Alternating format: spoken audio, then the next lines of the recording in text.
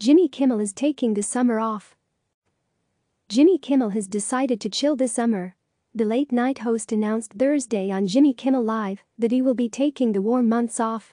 Like other talk shows, Kimmel has been continuing his show from home as he quarantined in light of the worldwide pandemic and said he wants to spend even more time with his family. "I've been doing this job for almost 18 years, he said. "I've done 30 shows.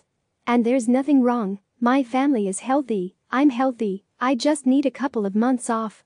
Kimmel certainly will be busy soon enough, as it was recently announced that he will once again be hosting the Emmy Awards, which is set to happen on September 20th. And since it's Kimmel, his announcement about taking time off involved Matt Damon, who appeared and joked that he's been living in Kimmel's guest bedroom. The show is going on a 2-week hiatus starting Monday, and then a series of guest hosts will fill in for Kimmel. Click subscribe to receive the latest news.